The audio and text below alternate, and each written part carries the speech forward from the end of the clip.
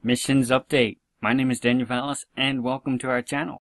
It's been an incredible past month. The time has really flown by and I've been busy with the missions project that I've been telling you about, and I hope you've been checking up on the timeline. That's where we've been providing the updates over the past few weeks, letting you know what we've been doing, and we've also been letting you know what we've been doing in the comment section on the channel too as well. So we've been updating you over this time, but we have been extremely busy with the ministry project. But the opportunity finally came up and the Lord has given liberty for us to make this video telling you a little bit about what the Lord has been doing over the past few weeks. The incredible work that He's doing here at this important time when we should not be surprised He's calling us to rise up and to shine bright. Now we'll go over the timeline a little bit more toward the end of the video, but I wanted to give you an introduction to the medical missions that we've been doing because a lot of people really don't know what we have been doing and we've been involved with even before we started our YouTube channel. We've been in ministry for a number of years, so I wanted to give you a little bit of background about the Medical Missions Center here that we call the Brook Cherith, and the name comes from the biblical story of Elijah by the Brook Cherith. But this facility and this information is behind disastercrashcourse.com. You can find a little bit more and find our resources on the website there.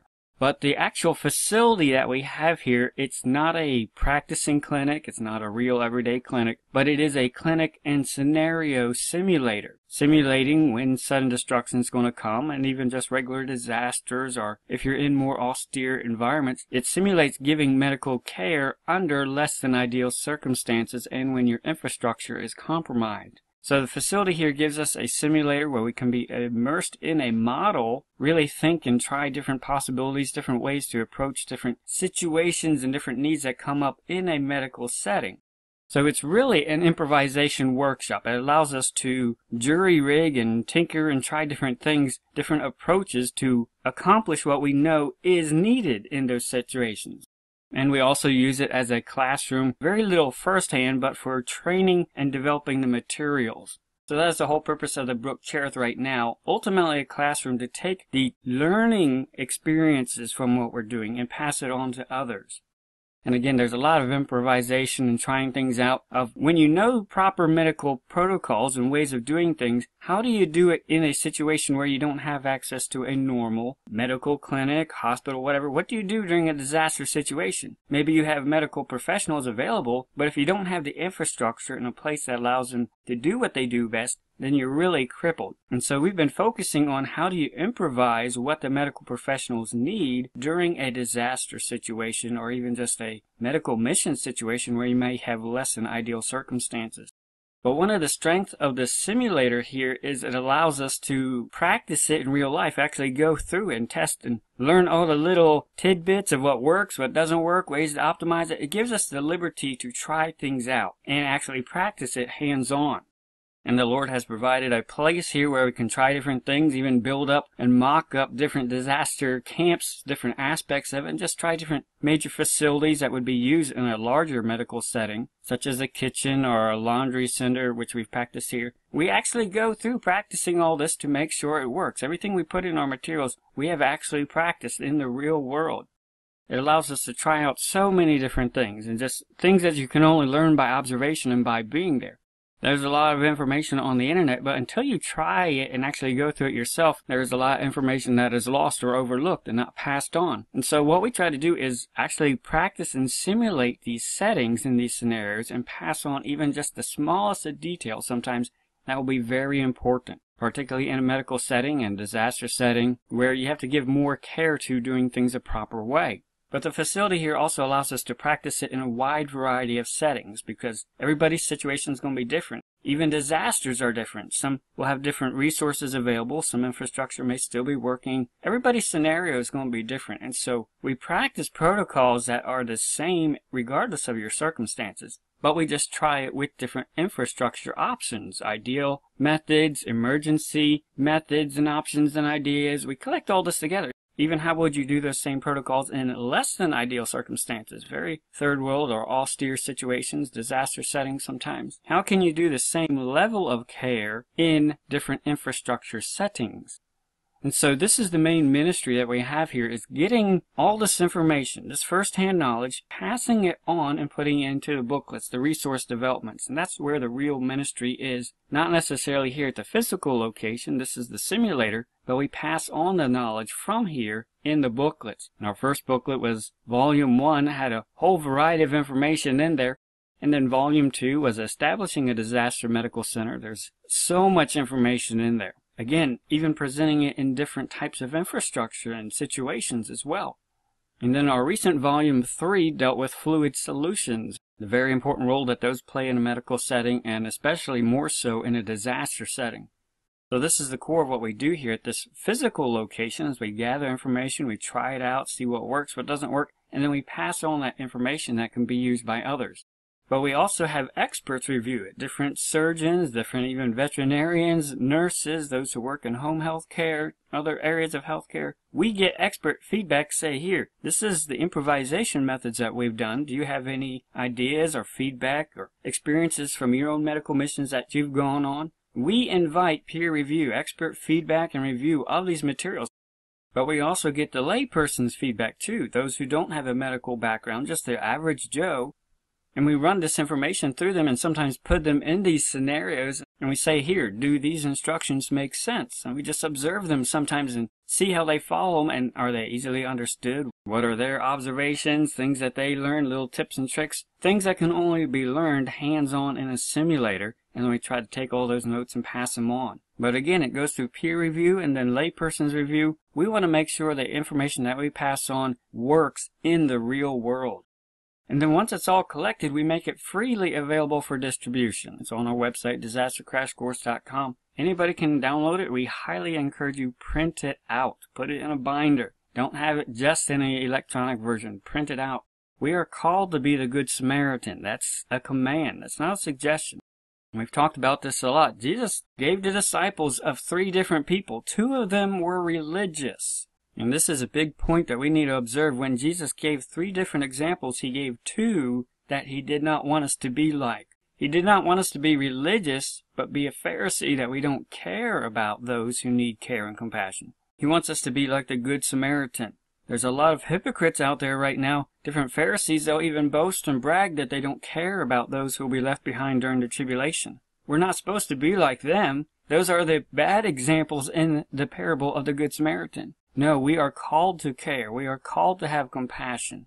Jesus told his disciples, go and do thou likewise, just like the Samaritan. And so that's what we try to do with this medical missions, is be like the Good Samaritan, and also giving information to others how they can be like the Good Samaritan too. And we also have the example, though, of the Antioch Christians. We don't have time to go into this in depth, but in Acts 11:26 it says, and when he had found him, he brought him unto Antioch. And it came to pass that a whole year they assembled themselves with the church, and taught much people. And the disciples were called Christians first in Antioch. And in these days came prophets from Jerusalem unto Antioch, and there stood up one of them named Agabus, and signified by the Spirit that there should be great dearth throughout all the world, which came to pass in the days of Claudius Caesar. Then the disciples, every man according to his ability, determined to send relief unto the brethren which dwelt in Judea. This is an important lesson for us as Christians, because it reminds us the purpose of prophecy. Prophecy is not for our morbid curiosity. Prophecy is a warning of things that are coming. And in this passage, the Christians in Antioch, and they were called Christians because they were Christ-like. They actually lived out being like Christ, and that's why the world called them, hey, you are Christians, you are Christ-like. You are just like Christ. Because when they knew a need and they heard about a need, they rose up and did something about it. When they heard prophecy, they didn't just say, oh, well, too bad for them. No, they said, what can we do? And let's do what we can do. That is the whole purpose of prophecy, to tell us things that are about to happen so we can do something about what is about to happen. Now, in this passage, the prophecy that they were told about was telling them that famine and great dearth was coming upon the whole world. But what popped into their mind was their brethren which were in Judea. They were not even in Judea right there. They were in Antioch. But they knew that their brethren who were already persecuted in Judea because they were Christians and they were followers of Christ, they already knew that they were already having a hard time while days were good. But they would be having an even harder time once this famine, once this dearth came upon the world. So they knew it was coming, and they decided to help those who would be the most vulnerable, particularly those who were their brethren. And this is a lesson for us. When we see prophecies, when we see signs telling us that sun destruction is coming, we can take action now, according to our ability, whatever that is, to help and aid the tribulation saints in the days ahead, knowing particularly that they're going to have a rougher time than others.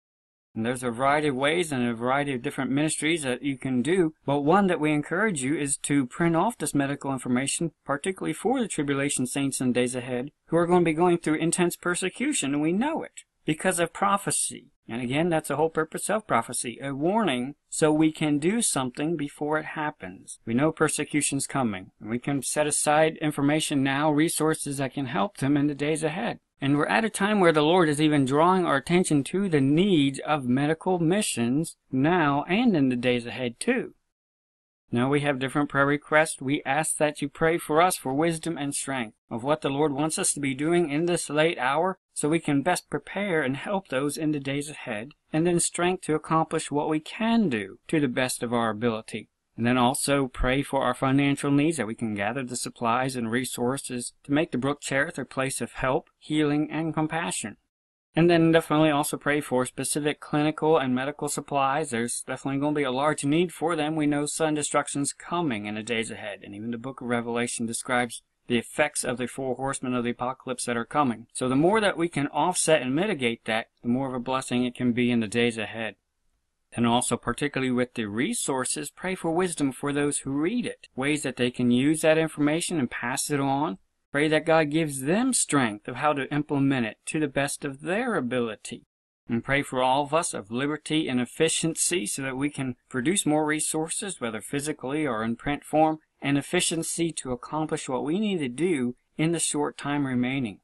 Pray for those who have printed out the resources that it will come across the paths of those who need it. If you have printed out these resources or other resources, whatever you have left behind for those in the days ahead, pray over it that the Lord will multiply it and use it greatly, that God will bless the resources and those in the days ahead who read it, and that God will give them wisdom on further steps that they need to take and can take as well. We are at an amazing time, and seeing how the medical missions fits in with everything we have seen recently further underscores the importance of this prophetic time, the time we are at right now, and then what we should be doing right now, and what the Lord has particularly drawn our attention on our end to be doing right now. We see in a couple days astronomical events with another blood moon. We also see reminders to be awake. This is not a time to be sleeping. This is a time to be rising up and shining bright. But what we see in the days ahead with the blood moon eclipse should instantly remind us of what we've seen recently, too, with the other eclipse that took place on the ecliptic, which started off the Revelation 12 signs, a whole series of signs that we saw. Now, around the middle of November is when we saw the signs, particularly relating to the Revelation 12 sign, taper off. So that caught our attention that the story was tapering off, was ending, but it reminded us we have seen the signs. And what is the purpose of the signs? Signs tell us that He is near. We always have to keep this in mind. People look to the signs as the day of the rapture. No, Jesus told us what the conclusion of the signs were. He said it means that He is near. He's not there yet, but He's near. He's really, really close. And so we got to keep this in mind when we look back on what we saw last year, and even the months and years leading up to that point. Always remember the signs only mean He is near. We look up, we lift up our heads. That tell us our redemption is nigh. That means we should then get ready.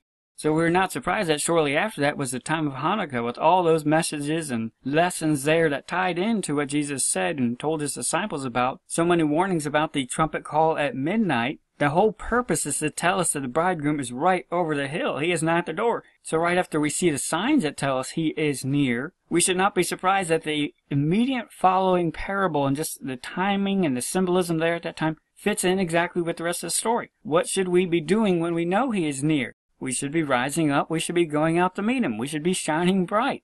It's a sequence here. This is the sequence Jesus even told His disciples it would happen in.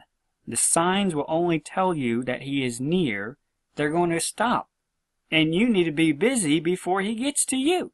And so we're in a time of delay right now between the second watch, which we just left, and we've just entered into the third watch at that same time. which again is the prime time when Jesus was alluding to his disciples that the servants should be expecting their master to return. We're right there. Everything's happening right in the exact order and sequence that's expected. And I've said this before. I am not at all surprised at what the Lord is doing here with the medical ministry, the work in my own life, the work that he's doing in others' lives too as well, different ministries that he's calling people to, things, how he's calling them to rise up in their own lives and their own families right now. The Lord is calling us to rise up right now. And when we look at the timeline, when we compare, what have we seen? What are we seeing right now? There is a delay in the story, in the signs, in the instructions that Jesus left us. We will know he's nigh. Then what are we doing? So I'm not surprised at all that the Lord has been calling my focus particularly to the finalization efforts here at the Brook Cherith to get it ready for those in the days ahead, and then to share the resources and information with you over the internet as well, so you can print it off and you can be like the Good Samaritan too. We are at a delay time that's meant for action. Just like the Christians in Antioch, they heard the prophecy of what was coming, then they decided, hey, let's do something. So we're in a time of action right now, a delay time, knowing he's real close, he's nigh, he's near. Let's go out to meet him. Now, if you've been keeping up on the timeline, you've been having an idea of what we've been working on in this time over the past month. But I just want to hit a few of the highlights just to show you how incredible the Lord's been working during this time. Back around November 11th was our last video where we announced Volume 3, and we encouraged you to print it out and to share with others. And we also told you that we were going to be busy with this and that you needed to be checking the timeline, which you still need to do. We are at a busy time here on this end, so definitely keep it up. We'll keep you updated in the timeline. But we happened to mention that we were having a scheduled second clinic review tour with a medic coming down to really help finalize different details here at the Brook Cherith. Now, before I go further, I want to introduce you to this medic because it's incredible how the Lord brought him across our path. Different things that the Lord is doing at this time to help us get everything ready. So let me go ahead and introduce Brother Dane. Hi, my name is Dane Lumen. A couple of weeks ago, my friend Jamie and I were listening to Brother Dan's quick report that he put out, where he was describing his process of making normal saline, of authoring the Disaster Crash Course Volume 3, and some of the work that he's doing there at Brook Cherith Medical Mission Center. And Jamie noted, she said, Dane, this sounds a lot like what you did when you were in the Air Force. Why don't you touch base with Daniel Vallis and see if maybe there's some way you two can connect, or if you can help out or encourage or any of that. So I took Jamie's advice and did, and lo and behold, I was very privileged, very blessed that Brother Dan asked me to contribute if I would look, see if what he was doing is valid, and offer any advice or opinion that I can. So in working with him over the last couple of weeks, he asked if I wouldn't mind doing this just by way of introduction and tell you a little bit about myself and what qualifies me to be able to do that. So I guess in part my medical background began when I was in high school. I became an emergency medical technician, and I worked in a very rural part of eastern California, the high Sierras, and throughout the high desert in Nevada, and started my medical background early on. And from there I transitioned. I joined the Air Force right after graduating high school, became a medic, and my career went from there. I ended up spending just over 26 years in the Air Force before I retired in 2010. While I was in the Air Force, I started out flying medevac, or aeromedical evacuation, where basically we would transport patients from Germany or from Europe or from the Pacific, and they would be patients in all different ranges of severity, and we would transport them on aircraft, fly them, and we would have to take care of them, keep them alive, tend to their medical needs and their comfort needs throughout some pretty long, grueling situations as we brought them back to the hospitals here in mainland United States. Part of the training and the qualification for that involved also going to various survival schools, learning how to take care of patients, how to take care of ourselves if we should crash or something like that in some very different environments. So I did that for about 5 years, and then continued on where I ended up working in and eventually managing emergency rooms, family practice clinics, surgery clinics throughout my career until I became what's known as an independent duty medic. In doing that, what is an independent duty medic? There's really no civilian equivalent to that. But we're very highly trained medics. We are trained to be, I guess you would say, a physician extender, where the Air Force, it's not logistically or financially possible to send an entire healthcare team to very remotely peopled areas, some very austere locations. So we're trained to be, kind of the care equivalent of a physician assistant, and in how to take care of a patient in everyday medical needs, emergency situations, emergency dental situations. Our primary focus is keeping people healthy so we don't have to work. So we do a lot of preventive medicine, environmental health, site sanitation, hygiene. We're trained in laboratory procedures. We maintain our own pharmacies and everything that kind of goes along with that. So it was a very grueling 400-hour course that I went through. In addition to that, I became very interested in, if we're going to be stuck out in the middle of nowhere, or if we're going to be taking care of civilian populations through who knows what kind of situations, it would be wise to get a little bit more education behind it. So I attended West Virginia University, their School of Medicine. They have a tropical medicine course. And that's where you learn about all the weird diseases that take place typically in developing countries. In addition to that, I also I became a fellow candidate in the Wilderness Medical Society in their wilderness medicine program. That's how to take care of people in all different environments, from those who go trekking up to Mount Everest to those who go diving to in the ocean in different areas, or trekking through the deserts or what have you. And it was both very good, very intense programs. As this got incorporated into my Air Force career, I was given the opportunity first and foremost to deploy in some of the older style mobile medical units, where we would pack up in a tent and deploy anywhere in the world and then take care of patients out of that. And when I say patients, we were typically responsible for a group as small as 6 people, and we would tend to them out of a backpack, all the way up to about 400 people, or sometimes up to 1,000 plus, depending on the location. And part of our job was not only taking care of them, but designing and building the resources, the supplies that are behind it to be able to do so. So we started out with some of the older units that were very heavy, took up a lot of space, and I had the opportunity to be able to design and build my own layout. Sometimes that took the form of a random building that we might be able to use, or contract trailers that would be brought into a specific location. And it was almost a rite of passage for the IDMT to be able to design and build their own clinic, to equip it, and then make sure that it works so that we could deliver the health care. And in doing so, there were different size requirements, where we would build a mobile medical unit, sometimes just to take care of 20 people. Sometimes we'd be taking care of 400 people. And we had to somehow formulate what kind of supplies do we need? What are the common injuries and ailments that we'll be taking care of? What sort of ancillary services do we need? What can I do in terms of laboratory? What's going to make the most difference? You can have the most elaborately outfit laboratory, but if it really doesn't provide value to the care that you're going to be able to deliver, it's just a waste of money. So what can you do? What are the basics that we could do that would give us the most bang for the buck? And so we delivered those and put those together. And that's some of what you're seeing here. Packages that we could take care of people. And we would do so in some very extreme, very austere locations, as pictured here.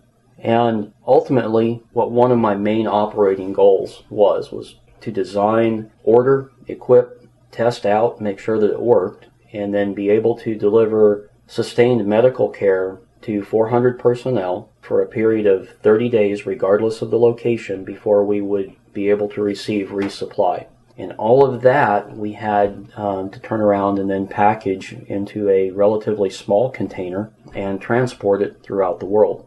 And then, of course, we had to be able to brief people on this, what we do, educate them. But then also we were responsible to higher authority, saying, hey, this is how the money that you gave us was spent. This is what it delivers. This is what we can bring to the table in terms of delivering medical care. And so we were held very accountable for everything that we did.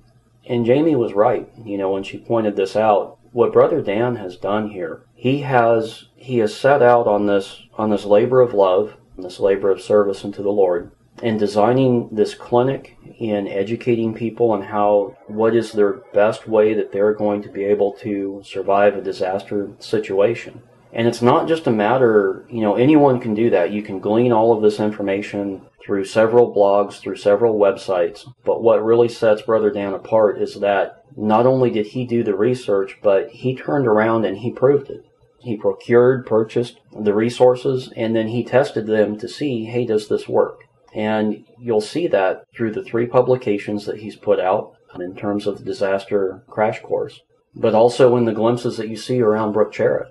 And then he's invited others in, including myself, to ask for opinion. Does this work? Am I on track on this? Does this not work? And it's very well validated. So everything you see has been proven. He's proven it himself. He's run it by his peers. Does this actually work?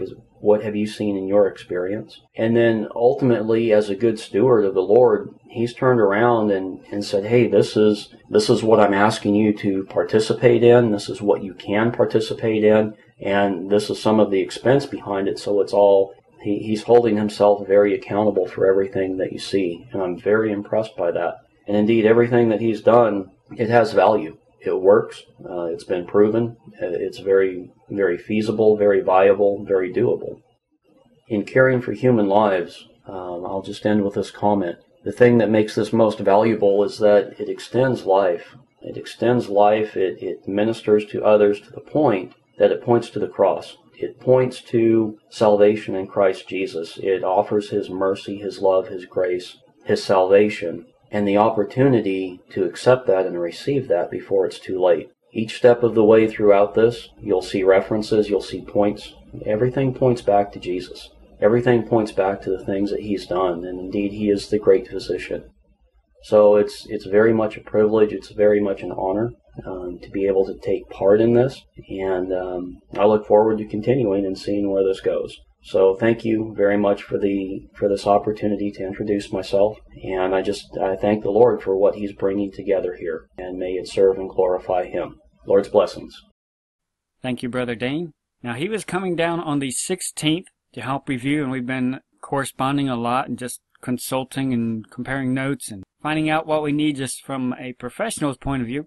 So he's going to come down on the 16th and help review and then make final suggestions for any changes and getting things in place. But one unique thing that the Lord did on the morning that Brother Dane arrived was the Lord provided donations to this ministry to purchase supplies that we needed. And He did it on the morning that Brother Dane was about to start the review, and it arrived very early in the morning. This is important because we knew of very significant financial needs for instruments and resources and equipment that were needed. We had talked about this weeks before this even, and we had even thought about making a video just talking about some of these needs and presenting them and sharing them with you like we had done before with some of the other resources. But even though we created all the slides for the video and got everything ready, we even had Brother Dane record different things talking about some of the pieces of critical equipment, the Lord never gave liberty to actually make the video, which I thought was always very interesting. We had the material ready to make the video even before our last video, but the Lord did not give specific liberty to share those needs, and I always wondered about that. But it's interesting, on this day that He actually arrived, and we were going to talk about some more of those needs and just what we would do because we did not have them, it was amazing how the Lord provided in a particular way that showed that He was in complete control. Very few other people actually knew about the needs and the expense that we had, but the Lord provided donations on the morning that He arrived to give consulting about these needs.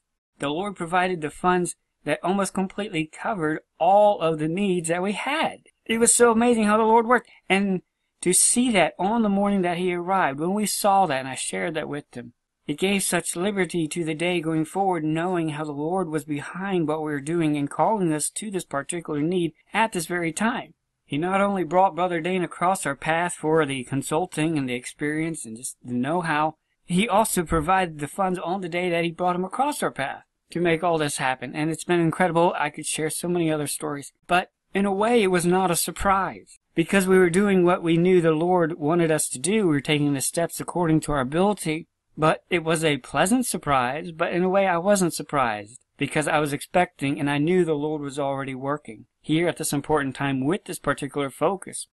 And again, that gave great liberty throughout the day. We were able to go forward and make recommendations knowing that the Lord was meeting these needs that we knew were present. And the critical equipment that we needed, we'd be able to put it into place. And so we were able to plan and do our review accordingly. It really changed the whole outcome of the whole day. The Lord gave so much wisdom and liberty, accomplished so much on that day. And that was on December 16th.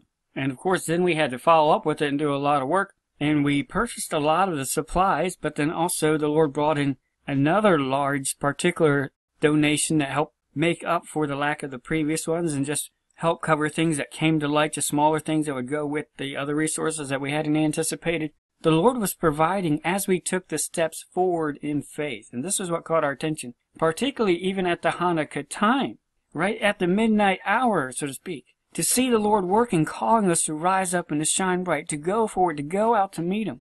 And this is what has been so incredible over this past month, to see how the Lord works. As we go forward in action, according to our ability, the Lord makes the way because He's the one we're going out to see. So we got a lot of work done, and particularly around December 24th, some of the major upgrades were finished, just the resources and instruments and equipment. Some of the major, very core needs were met and finished up by then, which definitely made me feel a lot better. But then the Lord also provided for just some follow-up needs, just additional resources and supplies that we would need more of. The Lord has provided as we've gone forward. But it was around January 1st that we had some major cold weather issues become apparent. We had a particular blast of cold weather come down here in Alabama. And around that time we got a bunch of snow and freezing weather. And normally we have somewhat mild winters down here in central Alabama, but this was almost a week of freezing weather. But it was interesting because this place is a simulator. And it's neat just to see how the Lord brought our attention to issues that would relate to the cold, whether heating or water lines freezing or whatnot. He brought our attention to those in real time because that's what this place practices and simulates. We experienced it, and it was cold, definitely. And we were able to see the strain on the furnace and just different strains on the system that needed to be addressed, but they weren't necessarily as critical as the core issues that the Lord had already provided. And so this was interesting to see how almost a funneling effect. The Lord has taken care of the core critical issues, and then now focusing to particular important infrastructure issues. There's a funneling down, a finalizing, getting the place ready. He's not providing these funds and everything so it will sit on the shelf for another year or even a month. He is getting it ready to go. And this has caught our attention. And so that was on January 1st, and we've been working mostly since then on these cold weather issues because, again, cold weather, it's hard to work outside in these issues. But we've had to reroute ductwork for heating just to optimize the heat, reduce heat loss. We had to majorly insulate the water lines. I had to do a lot more crawling through crawl spaces than I really wanted to ever do. But we've been really busy. The cold weather brought attention to firewood needs and just the amount of heat that we would need on very low temperatures for us here in this area, and just anticipating future needs and also considering it. It really took us down mental paths to consider things that we hadn't really explored in depth before. We had addressed them somewhat before, but this allowed us to really see, okay, we need to take these a little bit further than they are right now. And it definitely drew attention to the need for heat and supplies that they would need to heat, and we're already stocking up firewood for them, and we got another load coming in this weekend too as well. It definitely has drawn attention to needs that are going to be a lot more amplified in the days ahead, when particularly there's going to be power out, probably a grid down situation. When you read the book of Revelation with the four horsemen, it's a very dire picture with a quarter of the world's population dying. And so the events that happened recently with the cold weather really helped us anticipate that it's going to be colder than even normal cold, and just make some infrastructure changes and adaptations accordingly to what we know is coming. Just like the Christians at Antioch who had the prophecy about what was coming, they're able to anticipate those needs. And you'll remember about a month ago, we shared with you how we had built a patient tent, and many of you chipped in and donated to help make this possible, not only for the flooring and the tent, but also the supplies that went with it. And it also allowed us to purchase different medical supplies and heating supplies and more blankets and just additional supplies that are needed in a medical facility. But you'll remember how quickly it happened once the funds came in to build this particular patient tent. So we'd have an area, once they do come out of surgery or trauma area or triage, whatever, they could come to a patient area where we could at least have a warm place where we could put them until they could be taken somewhere else. And most of the Brook Cherith is really designed as a temporary solution. It's a stopgap. Once sun destruction comes and the grid goes down or whatever, this is only a temporary solution to hold them over until they can organize something a little better in the community. But it does allow us to practice and simulate information that we could pass on for others around the world too, regardless of their particular scenarios. But this is one aspect of the Brook Cherith that you were able to participate in particularly and help see the results. And it definitely increased our space to even address the patient care after surgery. And that's one thing about a medical setting is it's not just one or two areas. You have to have multiple areas all in place at once because they all work together. If you don't have one area, you'll feel it in the other areas because you have to take them somewhere. And your funds also provided for a great walkway between the OR area and the patient tent holding area.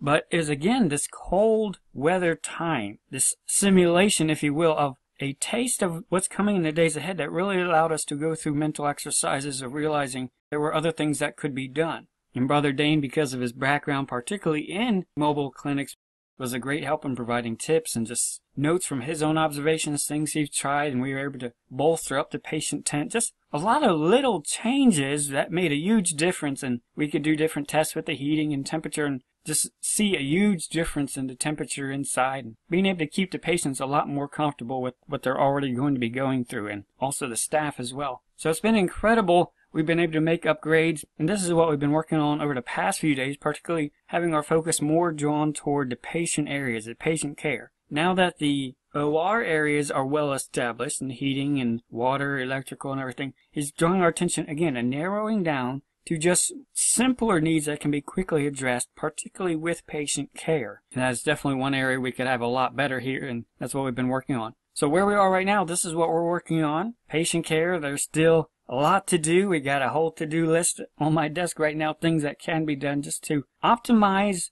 the possibilities of this Brook Cherith for those in the days ahead. And this is what the Lord is calling us to at this time. By immersing us back into this medical clinic, we've almost been living in it, and that really gives us an idea of what it feels like from the patient's and the staff's perspective, really see things that they would notice. And it really allows us to experience, if I was a patient here during a really cold night such as this, what would I be going through? And just allows us to anticipate needs and to mitigate those as much as possible.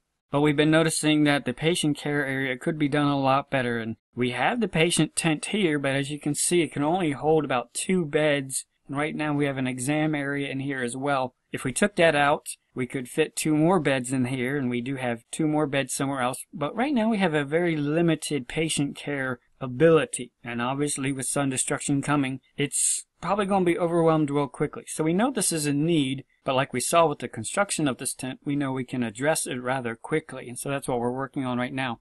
The current patient tent is limited because it only holds currently 2 and an exam area and a nurse's workstation. And so to optimize it, what we've been planning is to build something very similar, just longer, called the patient wing. And it'll allow us to consolidate the 2 beds we have in another completely different area, bring them all together, and also expand the number of beds that we can have, and basically consolidate a lot of things together. Makes things a lot more efficient with power, water, heating. Have a whole dedicated patient wing, everything in one location, and we'll turn the existing patient tent into a place for those who are dying. And unfortunately, this is going to be a harsh reality in the days ahead, particularly during the time of the 4 horsemen of the apocalypse. And the Bible tells us it's going to be a very harsh time. And so we want to be able to address that with mercy and compassion, just like the Good Samaritan. There's a lot that we will not be able to do for them, but we can at least make them comfortable and demonstrate compassion. And so we want to have a dedicated tent area for that. Also, as part of a normal triage system anyway, having a dedicated place for them and where their family can sit with them. So that is the plan for what we're working on right now. Again, you saw how quickly the patient tent went up previously. It really went up in one single evening. It was a crazy work evening, but we got it all set up, built, and ready to go that evening. And then the next day we just finished out some of the landing and the decking for the gurneys getting up to the OR. So we know this can happen real quickly, And we're just basically doing the exact same thing, just a little bit longer. We're just basically combining 3 different tents to make a long patient wing. And already we're mocking up a layout, just getting an idea of where we can place this on the facility. We have a very good idea of how we're going to approach it. So right now we're mocking it up and getting plans ready.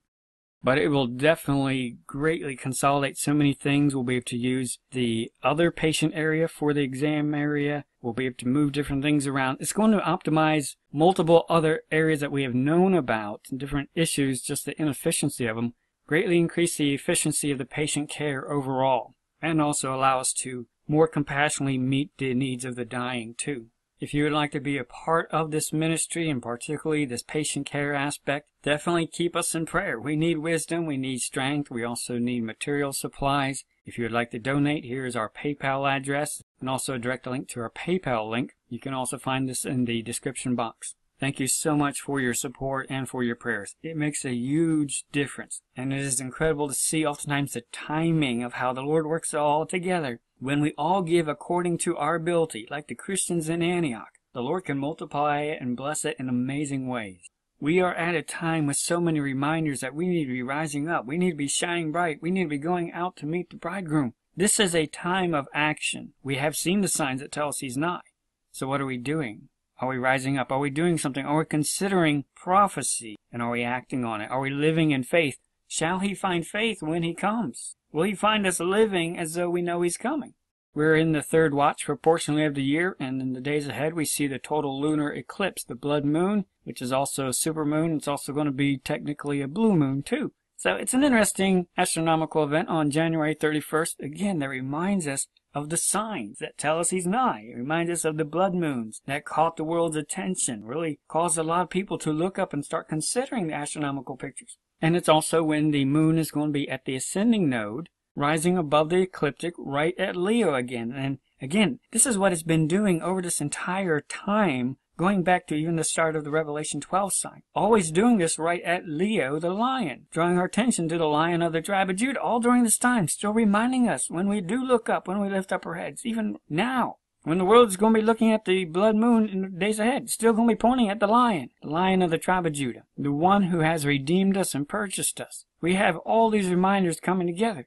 But then it's also going to be a blood moon, which reminds us of the events which started the learning journey for many people. But particularly for me, when I consider the blood moons in context of what's going on right now in the broader picture, but also what the Lord's doing at the brook Cherith, this is important on a personal level, because my brother Matt pointed this out to me the other day. I just had not made the connection before. But the brook Cherith, particularly the operating room center, that particular building, that was dedicated on April 15th, 2014, the same day as the first blood moon.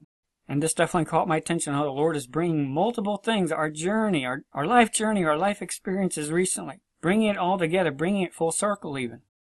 I am not at all surprised that he's bringing particularly my attention back to the book Cherith at this time, a finalizing, something that was dedicated and started back at the first blood moon. And we've added and done work on it here and there since then and produced different booklets. But to have the main core of it dedicated on the same day as the first blood moon, and here we are at a time leading up to the first blood moon since that series, just past all the other signs we've seen, this has caught my attention, but I am not surprised to see the Lord working. We have seen the signs, and that tells us he's nigh even at the doors. We've seen what he's been doing in our own lives. We see it in the news. I'm reminded almost every single day of what the Lord has been doing back since the end of October, of where he's really ramped up the urgency to finalize his needs, but also made us aware through prophecy of some of the particular needs that they will have in the days ahead, during the days of the dearth and the famine and the persecution. We know by prophecy what's coming. That's for us to do something about it.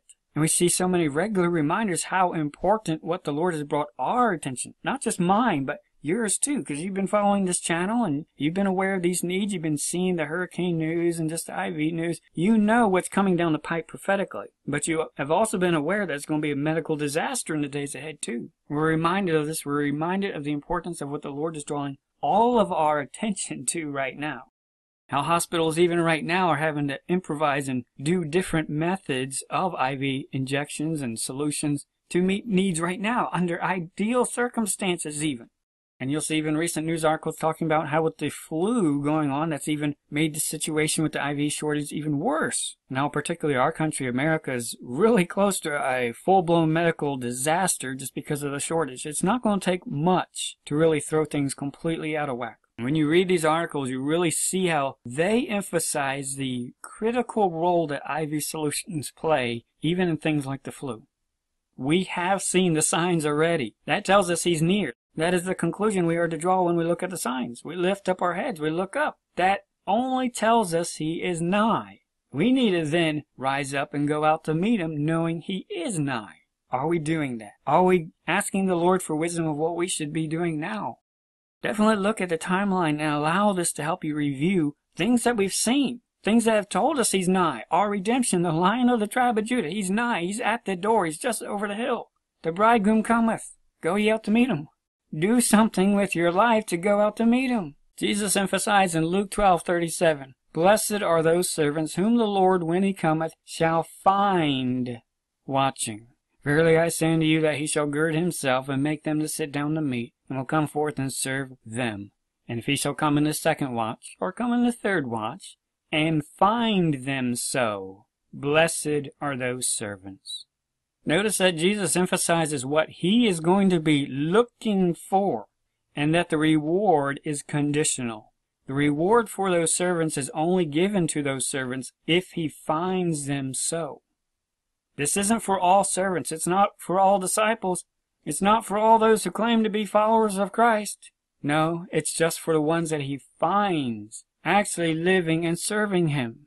Their life is watching. It's not just lip service. They are living as though he is about to return. They are busy with the king's business, according to their ability. This is what he's looking for. This is the question we need to ask ourselves right now. We have seen the signs. We have heard the calls. We've seen so many things that tell us sudden destruction is coming. What are we doing? How is our master, how is our bridegroom, how is our Redeemer, the Lion of the tribe of Judah, how is he going to find us? When we think of the parable of the Good Samaritan that Jesus gave and told his disciples, be like this guy, he also gave examples of two that he said, don't be like them. Of these three, how will our Redeemer find us? Will we be the Pharisees that say, I don't care about those in the days ahead? The religious people who know prophecy, who know what's coming, but they don't care, they just pass on by, even though they see it. Even though they come over and gawk at the needs, they know the needs, they'll talk about the needs, they know what's coming. They'll talk about it, but they don't care. They just keep on going. They're just looking out for what's in it for them. No, we need to be like the Good Samaritan. It will cost us time, money, energy, focus. You know, the Good Samaritan, he ministered to one single person. And Jesus said, go and do that likewise. He's not calling us all to do great, big things. He says, do like this guy. He met the needs. He showed compassion on one single person. He made a difference in their world. He changed their world. You know, we can't make a difference in the world until we make a difference in our world first, if we change our lives. And Jesus has told us that we will see these signs that tell us he's nigh at the door. That's why we need to be ready, therefore. Because we know he's nigh. He's almost here. He's not here yet. But we know he's close enough to where we need to be rising up and shining bright. We need to be making ourselves ready. That means we need to be purifying ourselves. We need to be sanctifying ourselves. We need to be casting off the works of darkness. And when we do, then we can be a vessel that the Master can use. A vessel unto honor. And this is what he wants to find us doing when he arrives. He wants to find us a vessel for his glory. Who's bringing forth fruits in their life. Who's living like a Christian should live. Who's allowing their heart, their life, their mind, their soul to live in expectation that their Lord is about to return. This is how we rise up. This is how we shine bright. This is how we make ourselves ready. We have heard the prophecies. We have heard the signs. We know what's coming. What are we doing about it? What does that reflect about us? What is the world going to say about us? What are our neighbors, our family going to say about us? Will they call us Christians, Christ-like, or will they call us hypocrites? If the world calls you a hypocrite now, don't be surprised if Jesus calls you a hypocrite as well.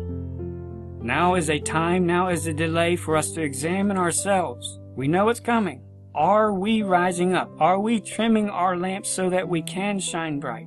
Are we acting wisely? Are we going forth in faith? Are we the wise servants who are occupying till he comes? Let's rise up. Let's shine bright. Let's go forward together. Let's provoke one another. Let's encourage one another to love and do good works, and so much more as we see the day approaching. Let's love our Redeemer, and let's serve him first and highest above all else. Maranatha.